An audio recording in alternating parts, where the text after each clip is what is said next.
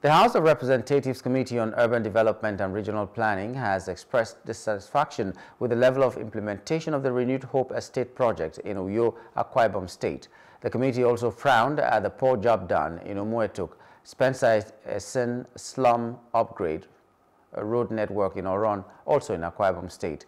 Chairman of the committee, Honorable Awaji-Inombek Abiante Dagomie from Rivers, who led members of the committee on oversight of the project, not the 4 contractors handling the projects for gross incompetence, and threatened to engage competent ones to properly implement the project.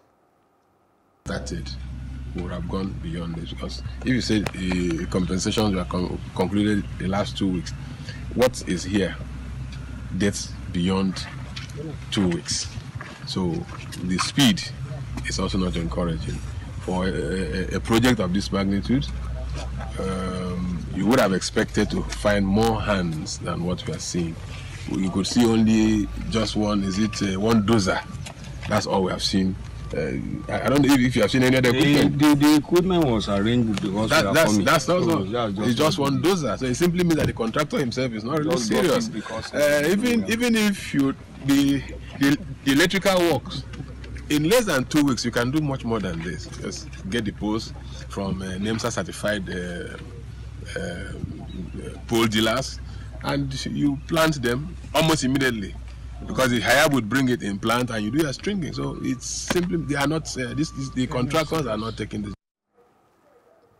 Honorable Abiante frowned at the level of implementation of the 250 housing units in Uyo by 3 separate contractors, stating that despite being funded up to 30% each by the Ministry of Housing and Urban Development, the work done so far was less than 6%. We are working with this government to ensure that whatever is due the citizens will be delivered, especially as they come from taxpayers' money. That is the only way we can encourage ourselves to even pay more taxes in line with the proposals to, of course, modernize our tax system. So we will be inviting the contractor for further clarifications. And the ministry. And they will also to understand what the challenge is first. If we understand what the challenge is, we'll work with that. If the challenge is so obvious and serious that we would advise a complete revocation, that we would do. But if the challenge is not getting to that point, we'll work with the challenge with the aim of having to leverage on possible solutions so that we can get this through. The project was awarded in June 2024 and ought to have been completed since September 2024.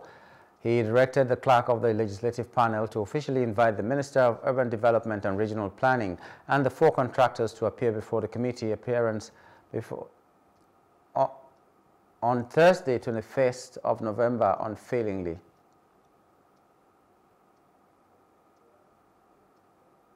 Hello, hope you enjoyed the news. Please do subscribe to our YouTube channel and don't forget to hit the notification button so you get notified about fresh news updates.